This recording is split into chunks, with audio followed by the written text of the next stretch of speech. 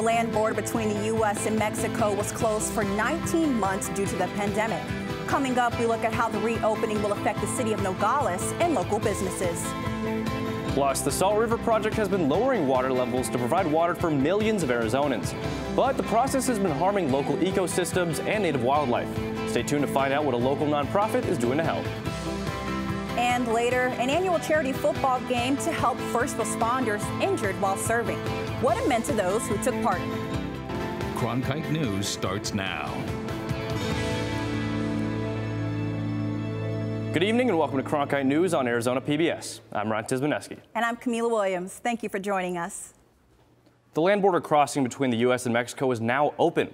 It's been 19 months since the U.S. closed the border to non-essential travel due to the COVID-19 pandemic. Cronkite News reporter Julia Sandor is in Nogales and explains the effects of the reopening. Today, the U.S. opened its borders to Mexico. I spoke to some people who crossed that border today here in Nogales, Arizona, to see what this reopening means to them. This Sonoran resident just crossed the U.S. Mexico border, a journey that seemed unrealistic just a few months ago. I was eager to cross already, almost 2 years that it was closed since it shut down. Duarte is excited to visit her sister and grocery shop. And right down the road from the point of entry, a currency exchange owner opened her business at 7 a.m. She says that in just 3 hours, about 200 customers visited her business. It will improve substantially, especially with the number of people coming in by car or even people leaving to Mexico. We have a lot of customers that also need pesos. On Morley Avenue, the Cinderella store is starting to see more customers. We're very excited, very happy to welcome back the huge population that supports our economy here in Nogales, Arizona. That population of customers comes from Mexico. Now, businesses like Cinderella's store are ready and stocking up their products. I think that it gives us a little sense of hope, which I think everyone has needed for a long time. And Nogales was affected economically since the border closed in March 2020, and most of the businesses on Morley Avenue were closed down. Starting today, Nogales business owners feel hopeful. I'm very happy. I haven't seen anyone with a bad attitude. Everyone is calling people, "Mom, I crossed, I'm here, I'm walking." It's beautiful. Nogales seems to be full of shoppers, and business owners are hopeful that things will get back to how they were pre-pandemic. In Nogales, Arizona, Julia Sandor, Cronkite News. Those who want to cross into the U.S. by land who are not U.S. citizens will have to show proof of COVID-19 vaccination and verbally state your reason for travel. Today, the United States has opened the border to international travelers. But as flyers land in Sky Harbor Airport, a significant power outage has caused delays, cancellations, and confusion. Ballon Overstelz McNair is at the airport, where many people are currently stuck as issues are sorted out. At 8:30 this morning, computer systems went dark at Sky Harbor and 2 terminals. While some areas of the airport still had power, critical services like baggage claim failed and left people waiting. This morning, APS workers were conducting maintenance at Sky Harbor when an equipment failure led to loss of power in terminals 3 and 4. An APS worker was also injured when the incident occurred. As confusion and delays began, airport officials were unclear when power would be restored. Terminal 4 was heavily impacted with travelers waiting in the terminal as flights were canceled. Many people would be there for hours longer than they had expected. They were also told the wait for their baggage could be as long as 4 hours. Terminal 4 is also where international travelers expected to land because the U.S. border opened today. Now, several of these flights have been delayed, canceled, or left to wait on the tarmac. The experience from when I landed here has been absolutely chaotic. I'm really upset with Southwest Airlines. And I know it's not just me, it's like a lot of people are kind of stranded, and that sucks. The APS worker who was injured was taken to the hospital but is expected to recover. Now that power is back on at the airport, they have to figure out delayed flights and stuck passengers in order to get travelers back on track. At Sky Harbor, Ballon Overstelz McNair, Cronkite News. Since receiving FDA approval for use on children ages 5 to 11, the Pfizer vaccine is now being given to thousands of children in the Valley at selected Walgreens, CVS locations, and local clinics. The Assistant Director of Public Health Preparedness told KTAR there are roughly 645,000 children who can be vaccinated. 400,000 of which reside in Maricopa County. It's estimated that 130,000 children will be vaccinated within the first few weeks of the rollout. For more information, visit the maricopa.gov website to see locations offering the Pfizer vaccine to kids, as well as upcoming vaccination events. COVID misinformation has led to tremendous vaccine hesitancy among refugee communities. Cronkite News reporter Lauren Quinlan shares how Valleywise Health Medical Center in Phoenix has created unique ways to reach these communities and share factual information about the COVID-19 vaccine. Valleywise Health created 11 videos in 11 different languages to increase vaccine awareness among the growing refugee communities in Arizona. Families at the Valleywise Pediatric Clinic often have language barriers that make it difficult to understand medical information. For us, it was really important to make sure that there was factual information out there that was coming from voices that the refugee patients we see trust. And so in our clinic, we have cultural health navigators. These health navigators are trusted people within the different refugee communities here who have a shared culture, a shared experience, and most importantly, they share the same language. These navigators are the face of the video series, and the languages they cover include Burmese, Swahili, Arabic, Lingala, and more. Julie Guidier is featured in the Swahili segment. She helps the cultural navigators because they have so many patients to serve, and she shares a few languages with the different communities. The most rewarding gratitude gesture from them is that they talk to the community.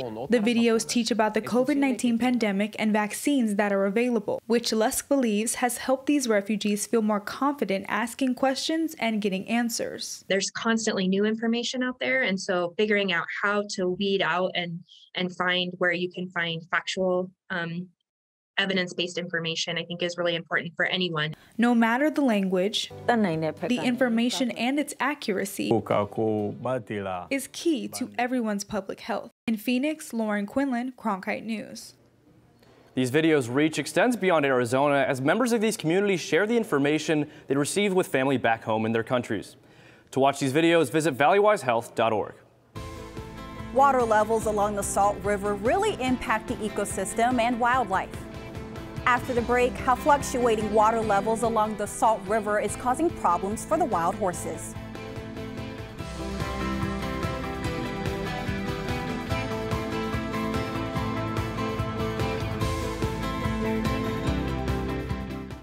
Passport is adding new shows and doubling the number of episodes for you to stream. For the first time ever, our most popular programs have been selected just for you. But there's so much more. Whether you like to travel, wow, feast, and calories don't count. Look back. That is me. Discover. And you know the whole story. There's something for everyone. Let's get to it right away. Stream on any device with Passport on the PBS Video app.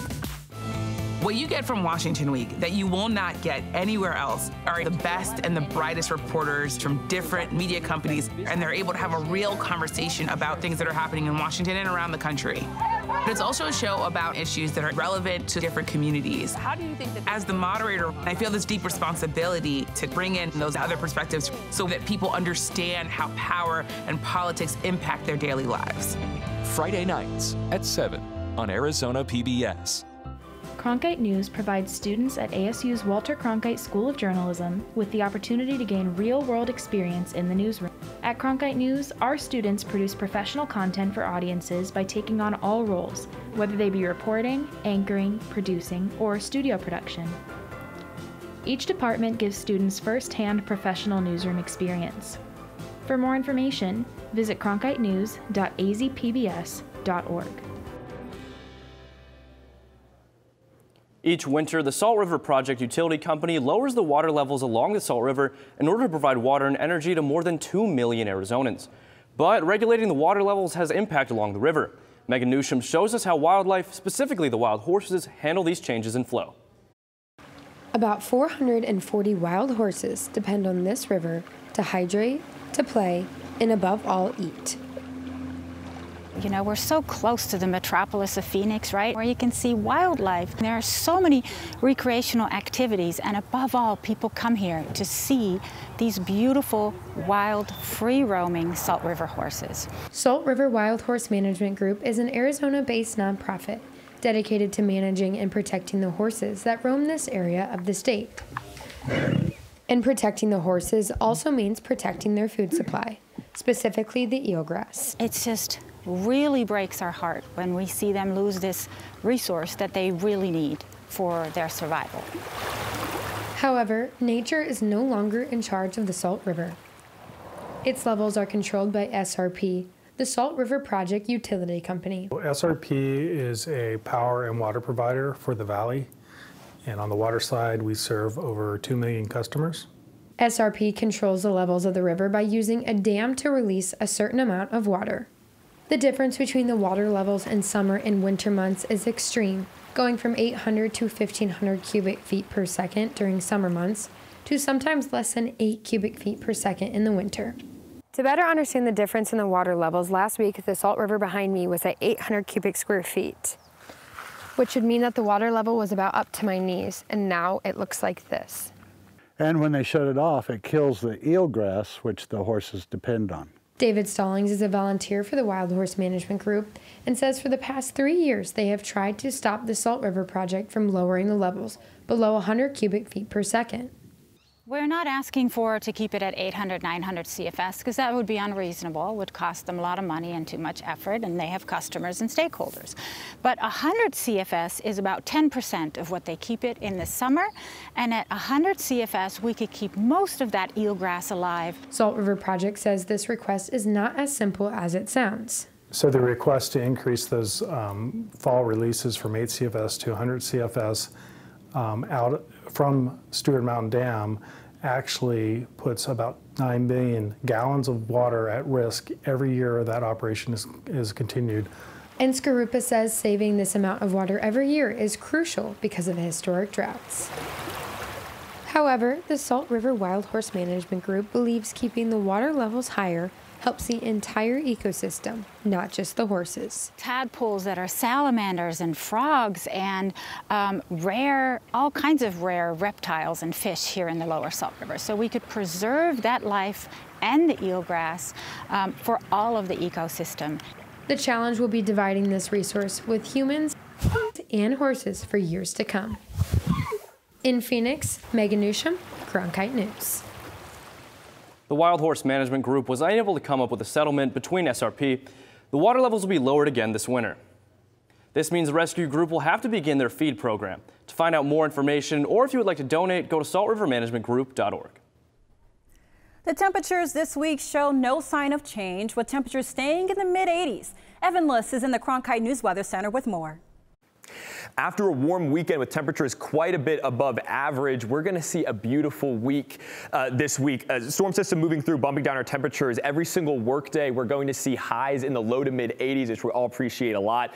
Later in the week, it's going to get breezy for the western parts of the state. I'll show you why. Looking at the big picture, we see a big storm system moving in off the west coast. That's what's going to bump down our temperatures. You can see here starting tomorrow we fall under its influence. We're not going to see much in the way of precipitation for Arizona, but winds and temperatures are going to be what's affected, especially for Imperial County on Thursday and Friday. You see those stronger wind barbs moving through the area with that northerly flow. After that, high pressure moves into the region, clearing out our skies even more and bumping up our temperatures just a little bit. Our highs tomorrow, you can already start to see 82 degrees. They're falling in Phoenix, 85 degrees in Yuma, 57 degrees in Flagstaff. So this is what we all wait for, right? All summer in Arizona is this sort of weather. 82 degrees tomorrow is our lowest day as that storm system is really centered over the Intermountain West. We start to increase temperatures gradually going later in the week as high pressure returns, 86 degrees on Saturday. For now, I've been Liss in the Cronkite News Weather Center. I'm Mariah Graves. Coming up after the break, I'll have your Cronkite Sports Report. How local first responders are taking the field to help support those in need.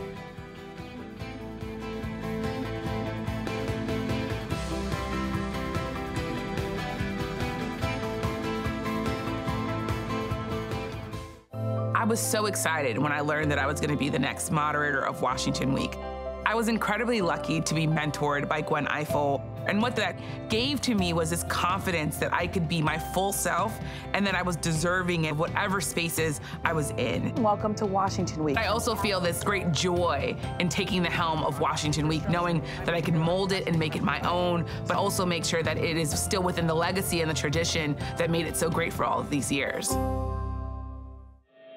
Cronkite News is more than your local news station.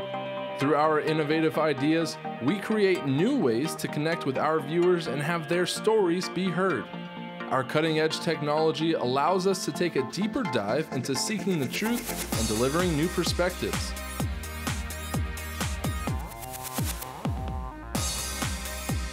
Stay up to date on top Arizona stories anytime on TikTok, Twitter, and Facebook at Cronkite News. When you support Arizona PBS, you plant a seed. Seeds that provide educational outreach in our community. Seeds that put our digital resources to work. Seeds that foster the trusted news coverage you expect from PBS. And seeds that continue the amazing PBS programs you love. But our garden can't keep growing without your support. Visit our website to see all the ways you can help our garden grow. Plant a seed with Arizona PBS today. Your favorite member benefit is getting better and bigger. This is wonderful.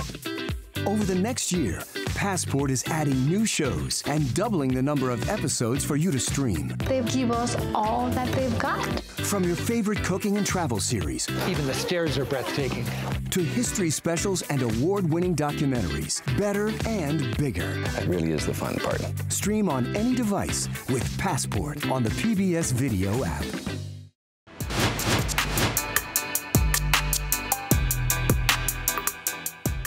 Welcome back. I'm Raya Graves, and here is your Cronkite Sports Report. After a jam-packed weekend of sports, we've got your football roundup. The Cardinals kick off our wrap-up in San Francisco, where they took down the 49ers. Arizona was without multiple starters, including big names like Kyler Murray and DeAndre Hopkins. Instead, it was Colt McCoy and James Conner who led the way for the Bird Gang.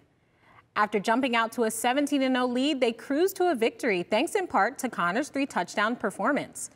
Moving forward, we might see even more of Conner after Chase Edmonds was diagnosed with a high ankle sprain, which should sideline him for multiple weeks.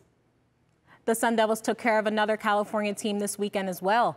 ASU beat USC 31-16 after Rashad White's 3 touchdowns and 200 yards on the ground. Much of the Devils' success this year is thanks to that run game, as well as a little bit of trickery. Cronkite News reporter Chaz Mesman tells us how the team uses their own bag of tricks.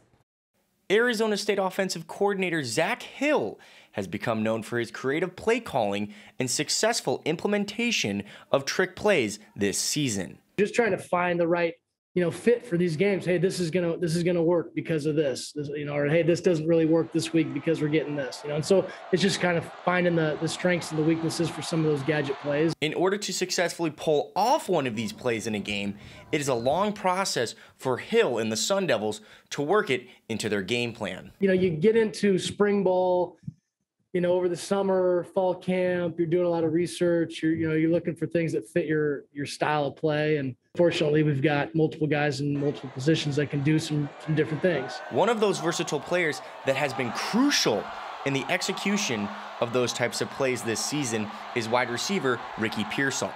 I always love doing the trick plays, and Coach Hill does a really good job of creating those trick plays for us and mixing it up and keeping the defense on their heels. The junior leads the Sun Devils with 378 receiving yards. He has also completed 2 passes for 59 yards and a touchdown. Me and Jaden joke around and we throw the ball out there, and I got to get my arm warm too, so yeah. I enjoy throwing the ball. I practice it a little bit, yeah. Maybe a little bit more trickery can help the Sun Devils get their season back on track. In Tempe, Chaz Mesman, Cronkite News. The Wildcats snapped the longest losing streak in Pac-12 history on Saturday, ending their 20-game skid. In what looked like a winless season, the Wildcats found a way to get it done against a COVID-riddled Cal team. Arizona scored the go-ahead touchdown with less than 3 minutes left to play to beat California 10-3. The NASCAR Cup Series season came to an end yesterday with Kyle Larson coming in first. The win caps off a career year for Larson following a suspension last year. Larson's win at Phoenix Raceway caps off a 10-win season in which he led over 2,000 laps, the most in a single season since Jeff Gordon in 1995. Martin Truex and Denny Hamlin finished the year in second and third. The Phoenix Rising saw their sunset on their season Saturday night. It was a disappointing home loss that required a penalty shootout after regulation time. After winning the conference title, the Rising couldn't get it done against Rio Valley FC. The Rising were unbeaten this season at home and were looking to reach the USL Championship final for third time in 4 years. Head coach Rick Shantz says he and the team have to forget this tough loss and start preparing for a better season next year. This is going to be a tough one. It'll be hard to speak to them. Some of the guys won't be back. Some of them will. You know, we start. I know I will start tomorrow thinking about next year and how to keep moving forward. A few weeks ago, the Arizona Law Enforcement Outreach and Support Organization hosted their 10th annual flag football game. Cronkite News reporter Ryan Blank details the event and what it does for first responders. For the past 20 years, Officer Jim Hill and his wife Cindy have worked to help injured first responders. Each year, they host a charity flag football game to help those who get hurt in the line of duty. It's a big financial hit for these officers when they're injured. So we wanted to help, one, remind them you're still part of the team. You're still part of our family. And two, how can we help you bridge that gap financially? For Maricopa Police Officer Sean Stoddard, a traumatic brain injury in August of 2020 has sidelined him from the job. However, being at the event reminded him of all the good that people can do. This has been a challenging time for a lot of people, and for people to say, I'm going to go ahead and I'm going to make a difference. That's a beautiful thing. The brothers and sisters that I have worked with and served with, they're reaching out and saying, we got your six, we got your back. What a beautiful thing it is to have people that want to take care of us. To cap off a special night here at Mesa Community College, the Maricopa Sentinels defeated the Pinal County Reckoning. However, the result of the game is not what matters. What matters most to the first responders is being able to support their own when they need it most. We put ourselves in a lot of very dangerous situations to be able to save the public, and sometimes guys get hurt, and it's an honor to be able to come out and support those guys. It means everything. The best part about being out here is definitely for like fallen officers, first responders. This is a great cause to raise money and give to those families. Hill and his wife will continue to help support those in need and hope to have the event grow for years to come. The rematch between Pinal and Maricopa County will take place in April of 2022. In Mesa, Ryan Blank, Cronkite News. And that does it for today's Cronkite Sports Report. Back to you, Camila and Ryan. Do you have too much homegrown produce? An app can tell you where and how you can give the produce to those who need it. More on this coming up.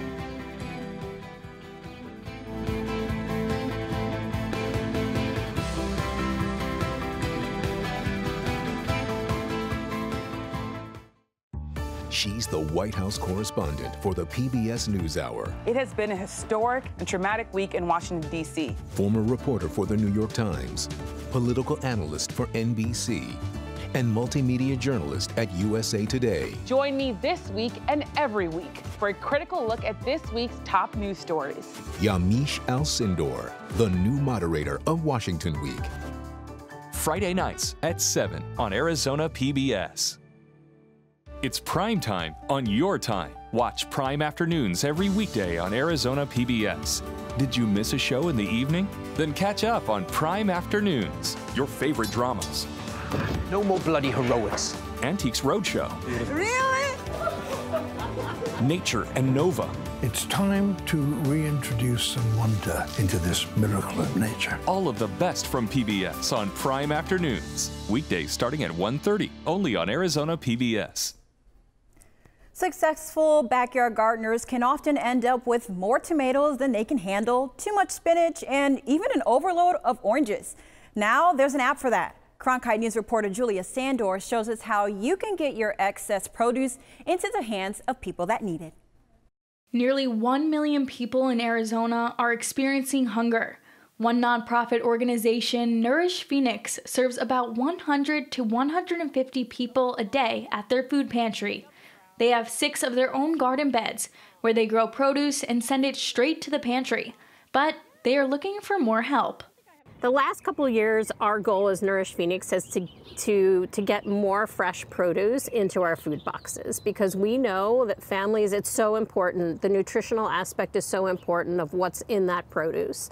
And to get that produce, they're turning to local gardeners. Every donation, every nutritious product is important. So every little bit counts, I guess is what I'm trying to say. To achieve their goals, Nourish Phoenix partnered with Fresh Food Connect, a mobile app that allows backyard and community gardeners to donate their produce to hunger relief organizations. The need is super great right now, and this is a really easy and meaningful way that people can contribute within their own community. A lot of groups that are distributing food like Nourish Phoenix have a hard time procuring enough produce, which is essential for health. And we want to make sure that the folks that are experiencing food insecurity are having access to the healthiest produce. Gardeners can download the app, put in their zip code, and get all the information they need to make their donations. The mission of Fresh Food Connect is to have homegrown food within reach for everyone in the community. The impact it makes a difference in one person's life. Like, we're happy with that. If it makes a difference in one child's life, we're happy with that. In Phoenix, Julia Sandor, Cronkite News. Fresh Food Connect is partnered with organizations in more than 20 states in the country and is hoping to get the word out about their app here in Arizona. That's it for Cronkite News tonight. Thanks for joining us. For top Arizona stories anytime, go to cronkitenews.azpbs.org.